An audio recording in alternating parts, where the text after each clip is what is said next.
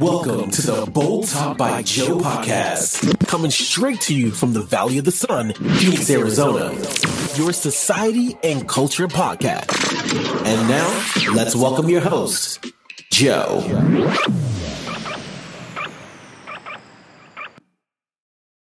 We are back. What's up, Doc? Not much, man. How you doing? Yeah. Part 10? Part 10. Nah. 10. We've only done a few together. Part 100? Part 100 of this episode. This is our 100th episode together. 100 episode. So minus like 10. Minus 10. So let's just jump right in this since we have a lot to talk about. What are your opinions on this Disney Little Mermaid stuff and all this stuff going on right now? Damn, dude. There's a lot to it, dude. I mean, Disney has done some crazy junk lately. Like, they're losing money like crazy. They've even said they are going to stop, what's it called? They're going to stop, putting money into Disney Plus because I guess they're losing so much money because of all the changes that they're making. Like example, the Star Wars franchise right now is struggling because they keep just putting women into everything. Mm-hmm. So the first thing was the whole Mandalorian thing this season was mm-hmm. just about Bo-Katan. And people are just kind of like, it has nothing to do with the Mandalorian anymore, you know? Yeah. And they're using that whole thing with appropriation and then also them changing every character with either a woman or they change characters with their races. So the Little Mermaid thing, that's literally I mean, I really don't care. The mermaid is a mermaid, you know? It's mm-hmm. not a real thing, you know. Maybe it was back in the day. I don't know. Mm-hmm. I believe in Sasquatch and stuff. So, mm-hmm. But honestly, I really don't care because mm-hmm. I'm not gonna watch it. I never even liked the movie, but when you make it so blunt out there, you're already losing the audience. I mean, everyone's complaining about it just because she's African American. Mm-hmm. That's okay, cool. But Disney has done that a lot with the different characters that they're going nuts. Like the Lilo and Stitch, you know, the girl that's going to play, you know, Lilo's sister. She's not full Hawaiian and she's not dark. So people are going crazy about that too, you know? I think where this whole thing went wrong is they made them all white from the beginning. True.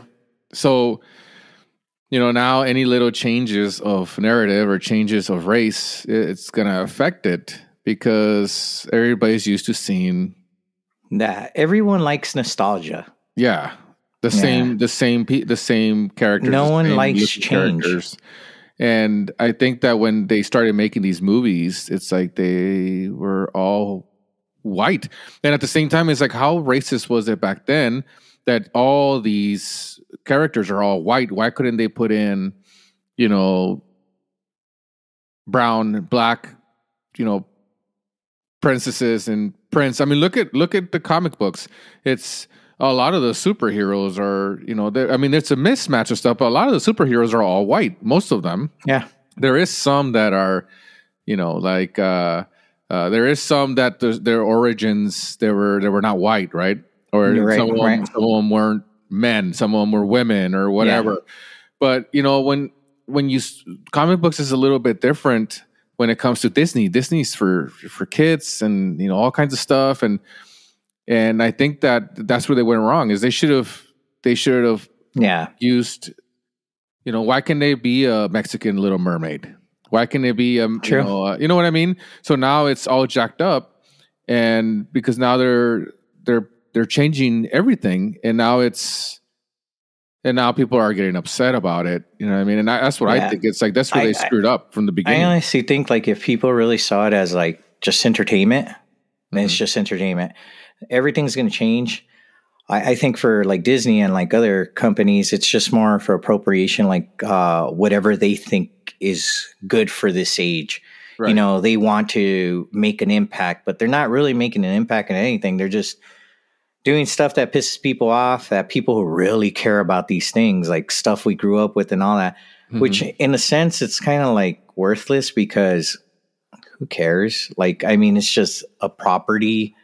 You grew up with it, cool. But at the end of the day, it's just a cartoon, you know? And it's like you're pissed off because they made her a black girl, you know? So there's a, this is by CNN Entertainment, and it talks about the Little Mermaid stuff. And like some of this stuff is rough, dude. So like, I'll read a little bit about it, and then we can just jump in it. It says analysis, a definitive rebuttal to every racist Little Mermaid argument. And then it says, ever since Disney released the first look for its 2023 live action remake of The Little Mermaid, the internet has been sodden with wave after wave of racist critics complaining that Ariel, the completely fictional underwater fish woman, shouldn't be black. Hashtags like #not my Ariel are bouncing around social media. So the claim, The Little Mermaid is a Danish story, therefore Ariel should be white. The original Little Mermaid, quote unquote, story was written by Hans Christian Andersen and first published in 1837. If we're going to dignify this argument, according to text, Ariel and the rest of her mermaid kin are from, quote unquote, far out in the ocean, literally the opening lines of the story, the bottom of the sea. So no, Denmark or anywhere near it. The next claim is mermaids live undersea and therefore would not have dark skin. From scientific perspective, it doesn't make a lot of sense to have someone with darker skin who lives deep in the ocean, says. Oh my God, they really went deep on this junk. Yeah. It says, it's a cartoon, dude. I know. It says, so says far-right pundit Matt Walsh, who opinioned about the Little Mermaid casting on the Matt Walsh show. He claims that they framed the comment as a joke since he goes on to say that quote unquote, not only should the Little Mermaid be pale, she should actually be translucent, quote. Okay. It's Matt Walsh, you know, that's the way, but okay. That's Here's another opinion. one. Here's a second. I like that translucent thing. I would go with that. Translucent? Purple. Yeah, for sure. Friggin' cloak color or something, you know? Yeah.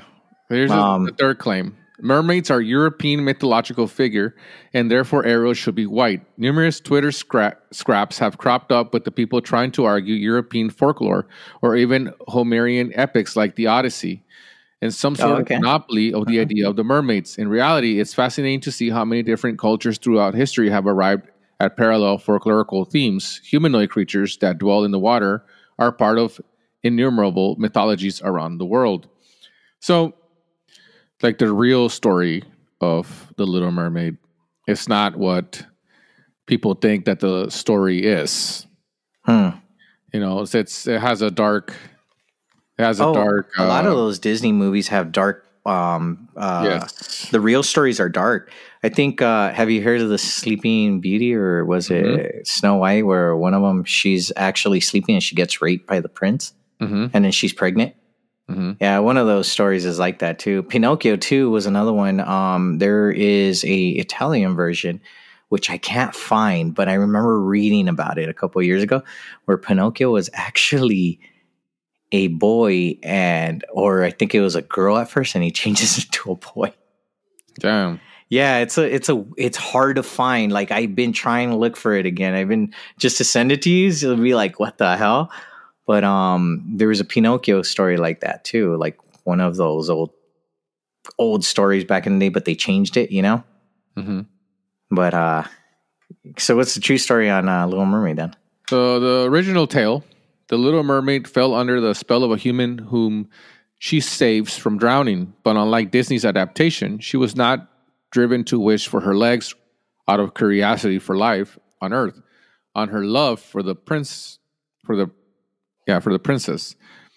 In Andersen's story, okay, so this story was written by Hans Christian Andersen.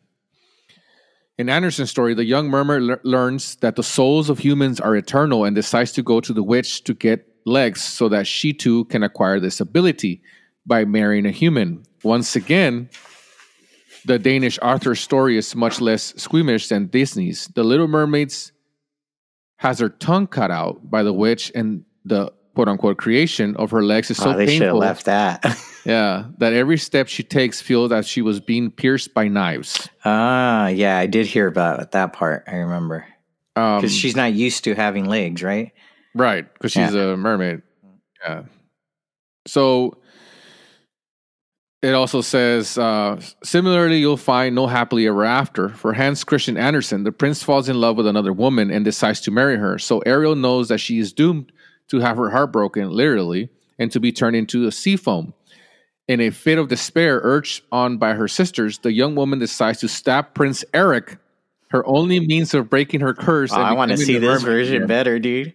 But at the last moment, Ariel finally decides to spare him as she throws herself into the sea, ready to accept her fate. She joins a metaphorical paradise, quote unquote, the woman of the air, as a reward for her good deed.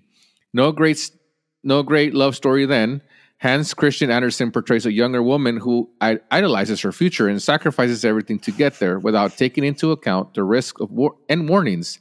It is not her love for the prince that drives her to leave the ocean, but her desire to be immortal. Damn. Hey, that's a better version, dude. That's really good. Yeah. That's just the original one. That sounds even better than like the prince and the guy. Yeah. All the stupid Disney BS. It's like, dude. Damn, that's a dope one. Look up. I think it's Snow White or Sleeping Beauty one. The real story, the bad. Like it's bad, dude. Like I think it's Snow White or Sleeping Beauty, where she literally is raped by a guy who finds her body there, and she's pregnant. I'll give you.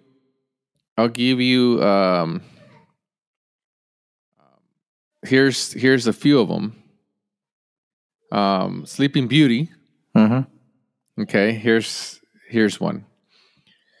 Similar to Little Mermaid, Sleeping Beauty is another Disney princess tale that thankfully gets a light-hearted reimagining. Okay, in the film The Sleeping and the Cursed, Aurora is awakened by the kiss of a handsome prince. But in Giambattista's Basile's Sun, Moon, and Talia is cured when her child sucks the poison from her finger. The problem, however, is that a neighboring king rapes Talia in her slumber, which leads to the birth of her children in the first place. Yeah. The original tale definitely isn't suitable for younger fans, especially in the added story of the queen plotting to cook and feed the children to the cheating king. Yep. Charles Perrault's Update's tale is more aligned with Disney's animated film, but the child eating still rears the ugly head. That's crazy. I told you, dude. Crazy story. I didn't know about the queen trying to cook the kids for the king. But yeah, dude, like it's nuts because like I remember reading it a long time ago, and I was like, what?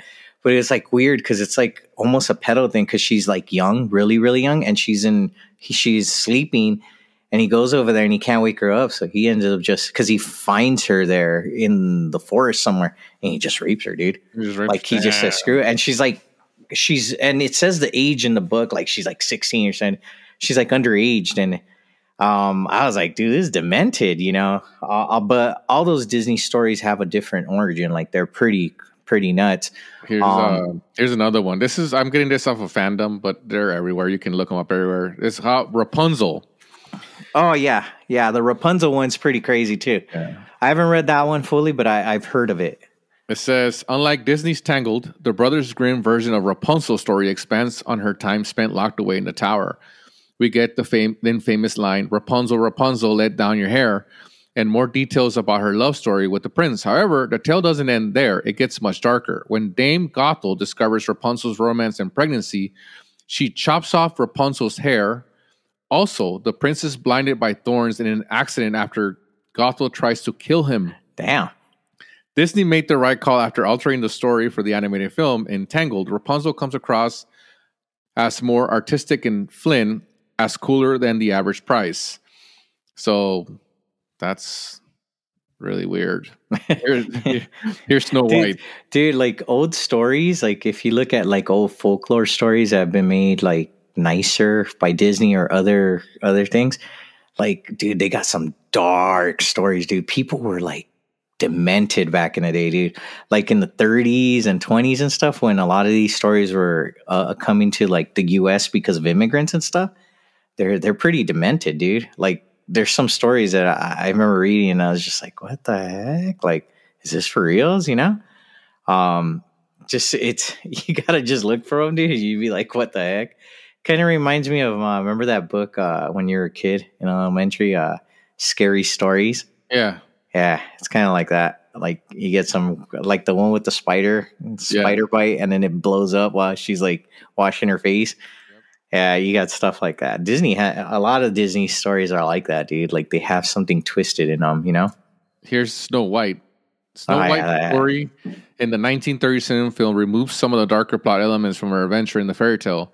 In the Brothers Grimm story, the huntsman still allows Snow White to escape after refusing to kill her. However, the evil queen doesn't give and tries to murder Snow White a few more times before resorting to the poison apple. Before delivering the fruit, she suffocates Snow White with a lace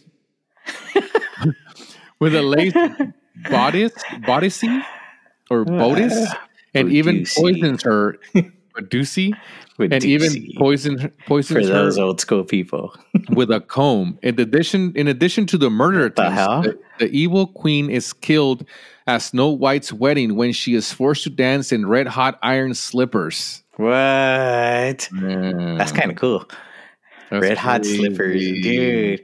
Have you so there's a theory supposedly with Snow White that she doesn't live at the end. She actually dies after she bites the apple, and then she's going into the afterlife. So when the prince gets her, at the end of the movie, you see the castle and everything, and it looks like the castle's floating. And it's because the prince picks her up in her death and takes her with her. Like he's dead too. And Prince Charming takes her into heaven and stuff. If you watch like the last part of Snow White, it shows that, and you look at it, you're like, what? And supposedly she didn't make it. She died after she bit into the apple. Damn. Yeah, it's some crazy junk, dude. Like all these theories and stuff, you know. But they kind of make sense though. But here's one last one: The Princess and the Frog. I don't know this one. Tiana's adventure in The Princess and the Frog is completely different than the Brothers Grimm version. The Frog Prince, in the original fairy tale, the main character is a spoiled princess who refuses to help a cursed prince.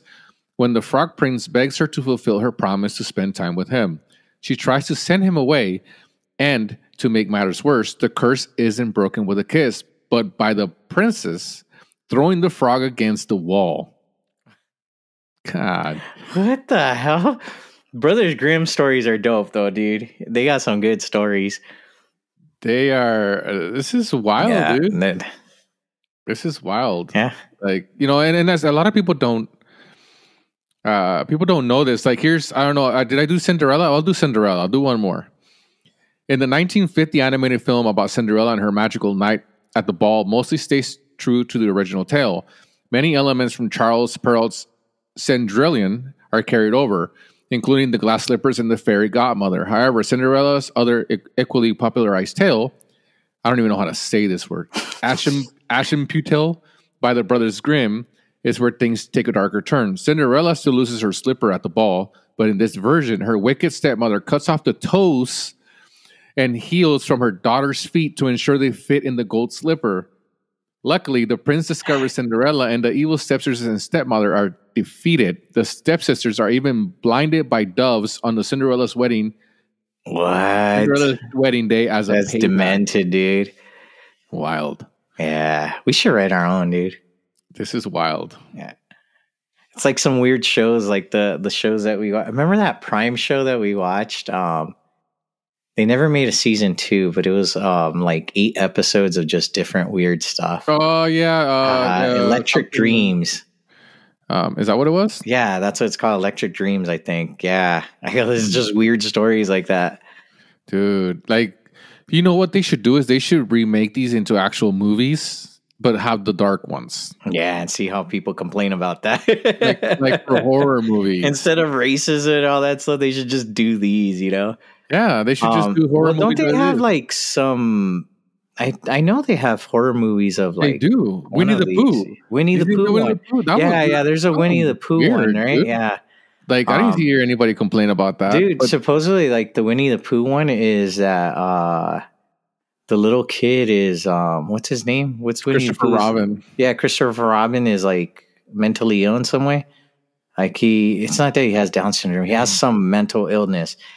And that's why he hallucinates and he sees his stuffed animals like. Well, in the movie,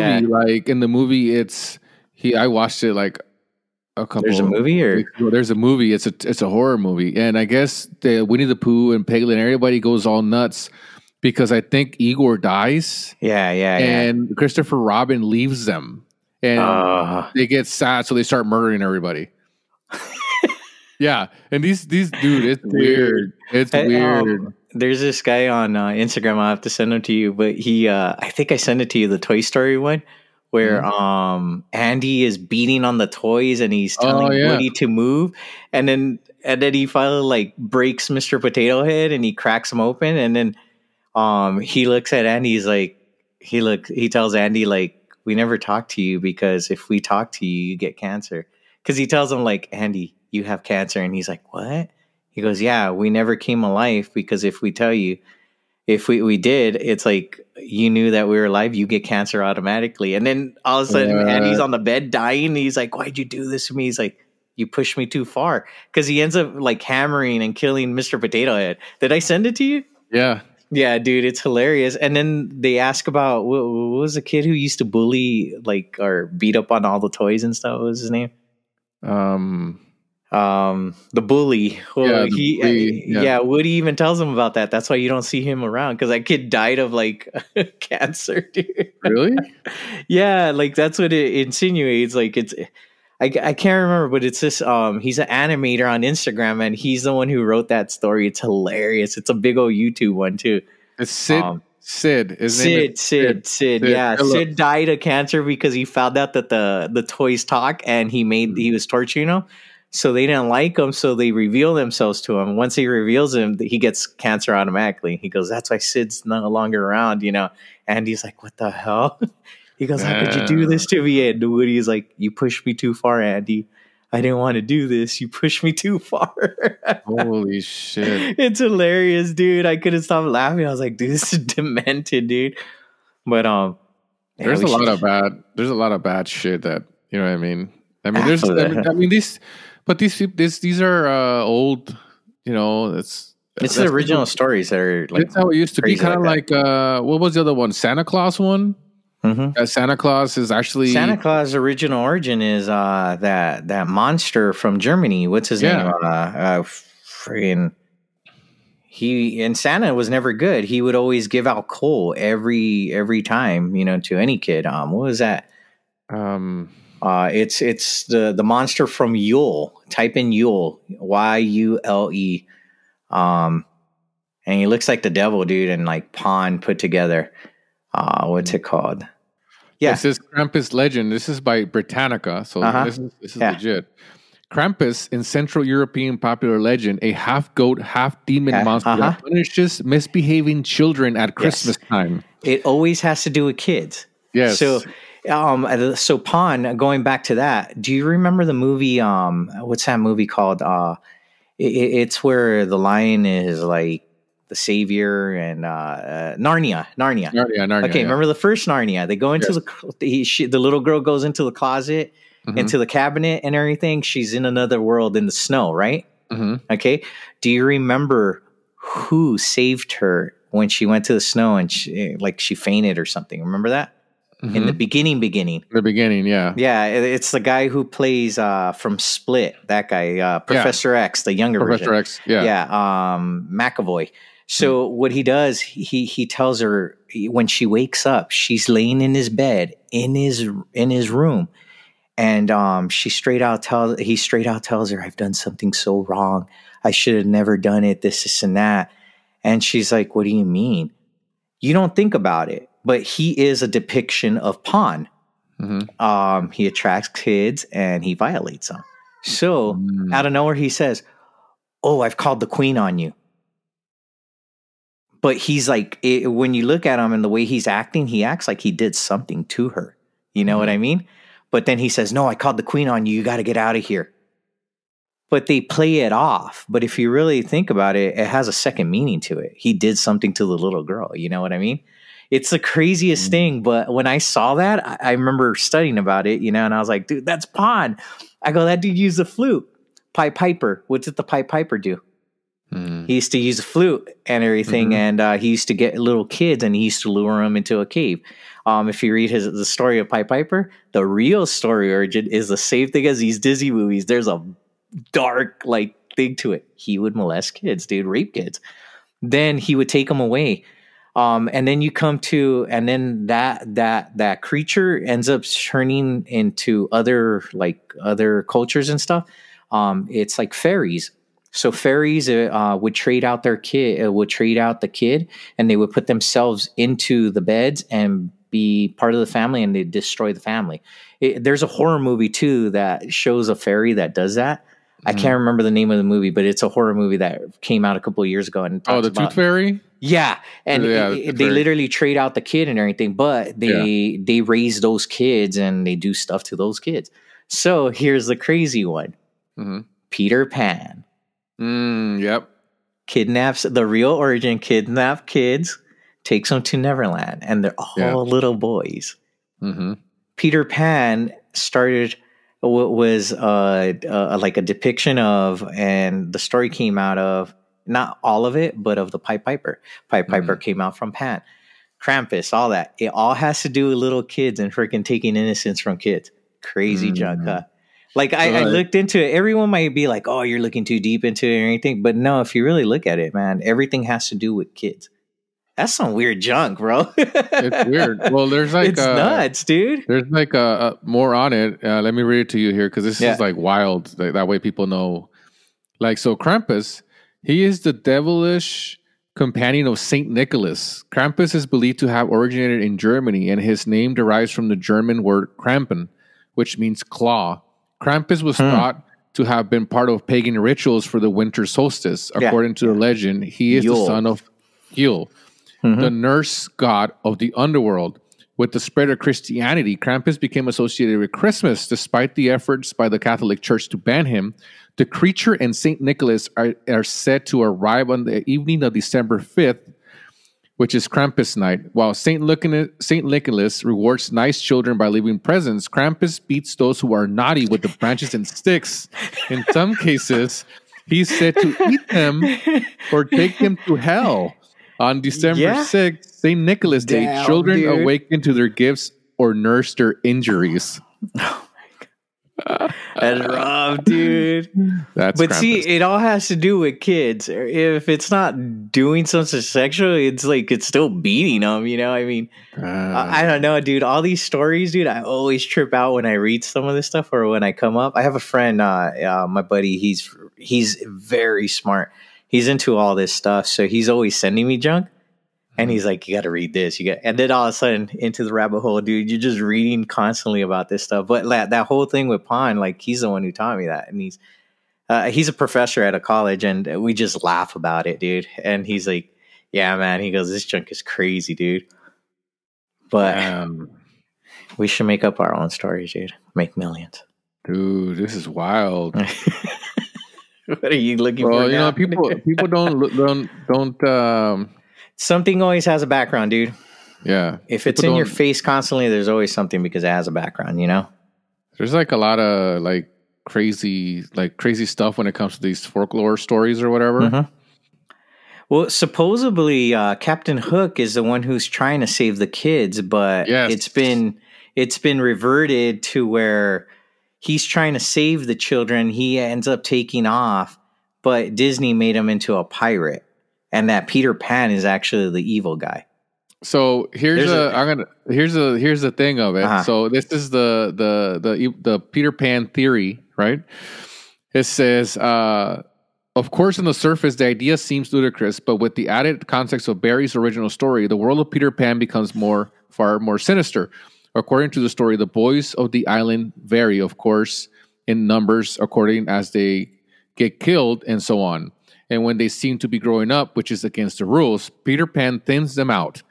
This paints the supposedly sweet story of Peter Pan and Wendy in much darker light, and the implication in the Pan murders and the Lost Boys who grew up. According to many variations of this Peter Pan theory, Hook is a former Lost Boy who escaped Peter Pan's clutches and returned to fight against him. Yeah. I want to see that story. The theory suggests that Peter Pan's tendency to murder his friends once they begin to age serves as the true basis for the bad blood between Hook and himself, and that the pirate's crew is made up of other former Lost Boys who help Hook resist Pan's magic. According to the theory, these Lost Boys chose to grow up but didn't want to leave their home and instead resisted the tyranny of Peter Pan. That's dope. That's a better story, man. Peter Pan's a murderer. See, like some way or another, like it's always doing stuff to kids, dude. That's the thing that trips me out. It's like so many stories like this coincide with each other, and the base of all the stories is something happening to kids. Why? Damn. That's what I always wonder. Why? You know, what's the point of all that? It's just weird world stuff, dude. Damn. It's like child trafficking in literature. Yeah, dude. Literally, it is, dude. It trips me out. You think they made these stories to scare children so they can behave?